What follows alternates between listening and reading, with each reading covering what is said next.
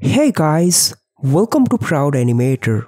In this video, we are going to learn how to animate this liquid text animation in After Effects without using any plugin. So let's start. So first of all, we are going to add a solid layer. Let's keep it black and maybe increase the resolution a bit, slightly more than the composition resolution. Now after that, we're going to rename it as particle. Alright, now go to Effects and Presets panel and type in particle playground. So we're going to apply this particle playground effect on this layer. So we're going to change few settings over here. So the first thing we're going to change is the direction. So let's give the direction of around 78. Particle per second of around 500. The direction random spread of around 360. Velocity of around 50.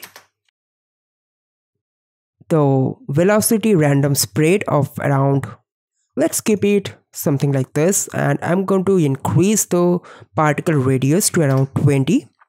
Now after that, we're going to change few settings in gravity. So let's change the force. Let's keep it this one for now, and I'm going to change the direction for now. Let's keep it around 65. Alright, so let's check it.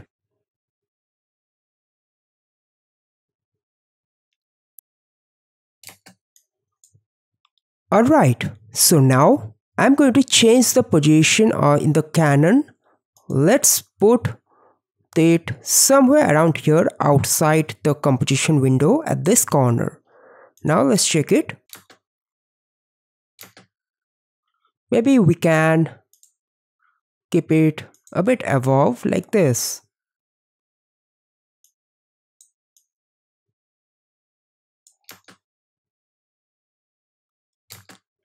Alright, so this one is better.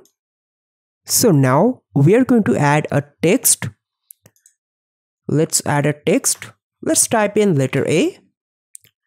Now let's move the anchor point, put it somewhere around here exactly at the center, and let's align it. Now after that, I'm going to use the text layer as an alpha matte. So it is going to look somewhat like this now. So after that, I'm going to add a new adjustment layer. Let's rename it effects. So we're going to add few effects on this layer. The first one we are going to add over here is Gaussian blur. Gaussian blur legacy. Let's apply it and let's increase the blurriness to about 50. After that, we're going to add another effect called matte joker.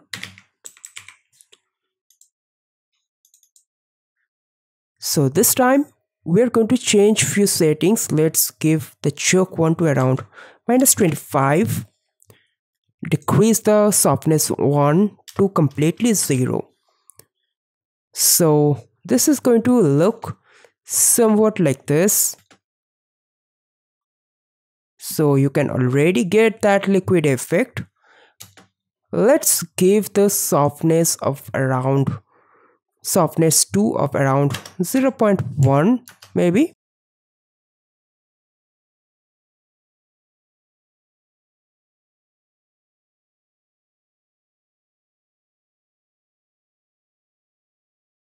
Alright, so we can go with this one.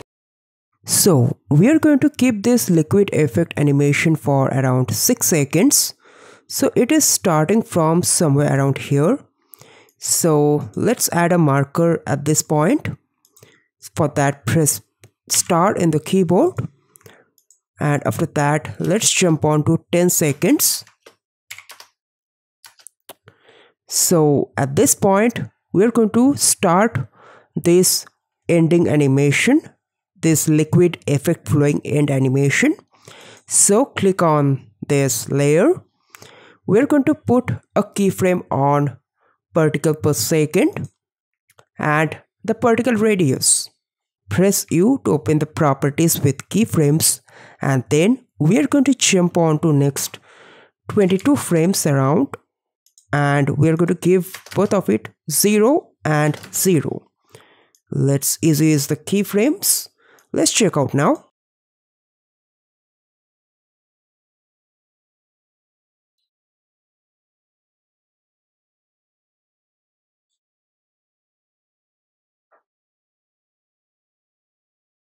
Alright, okay, now we are going to add an ellipse over here.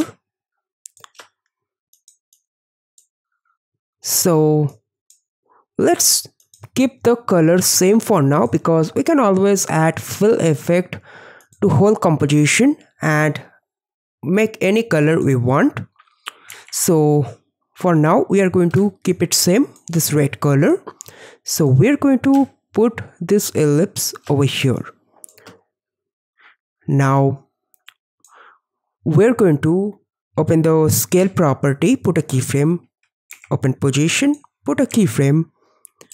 Now after that we're going to jump on to next 20 frames, and we're going to move it somewhere around here, maybe increase the scale a bit, and at this point I'm going to decrease the scale as well.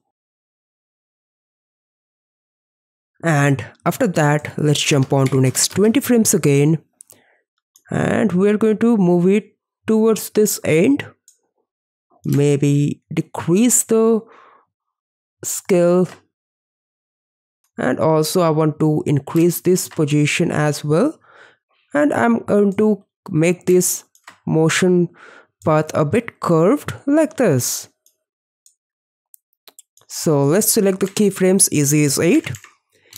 We're going to select the in between keyframe, press and hold the control key and double click it to convert it to roving keyframe. So you can see this effect over here. Now after that we are going to add loop expression.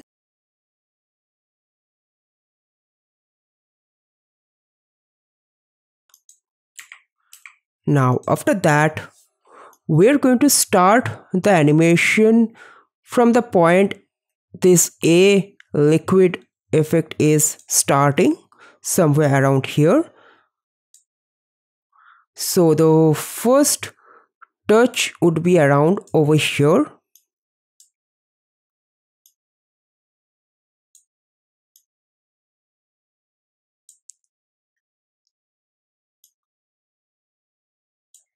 Alright, let's check it.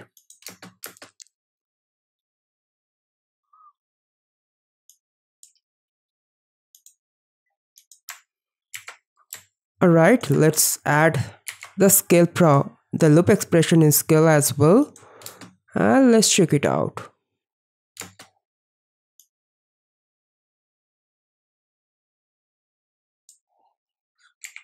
Maybe it would be better if we decrease the scale at this point a little bit more.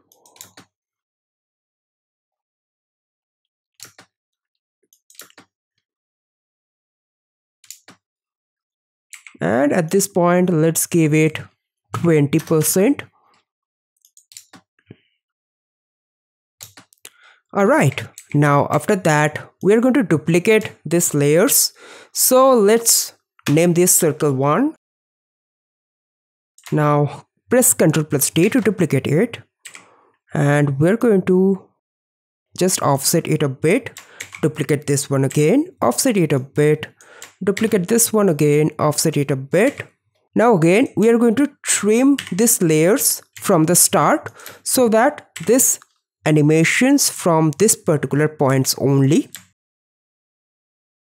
So after that I would like to change or vary the motion path a bit.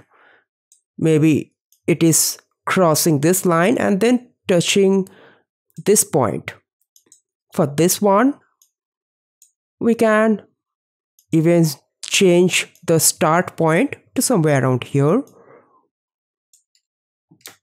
Let's check it now.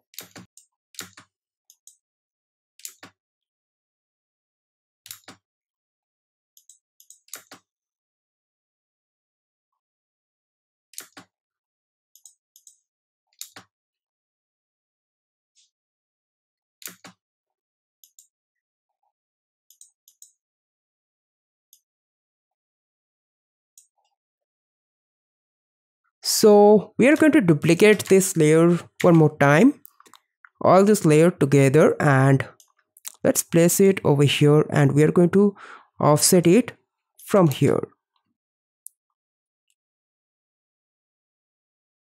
So this is our in particle animation. Now after that, from this point onwards where the animation is ending, we are going to make this circle actually disappear. So let's select the particles and trim it from end, those particles that has already crossed the boundary of this letter. So also this one which is actually starting.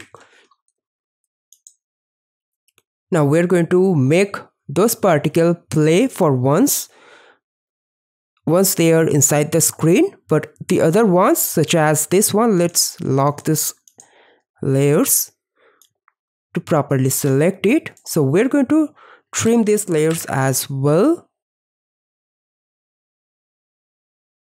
Now after that, this one,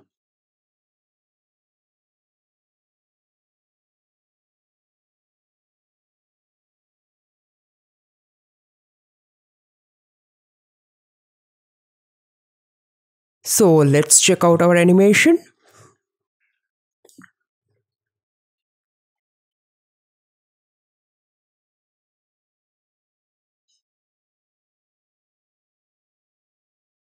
Alright, so in the similar manner, you can also animate the particles that is coming out from the letter A. So the process is pretty similar, and after that you can pre-comp all the layers together and just offset it by few frames, and you can get some effect like this. So that is how you can create a liquid text animation in After Effects. So that is it for this lesson. I would highly recommend you to try it on your own, and if you have any doubts, do let me know in the comment section below. So that is it for this lesson. If you liked it, then make sure to hit the like button. If you have any doubt regarding the lesson, make sure to comment down. I will be happy to help you out. And if you're here for the first time, make sure to subscribe the channel and hit the bell notification button to stay notified for all future updates. Until then, goodbye.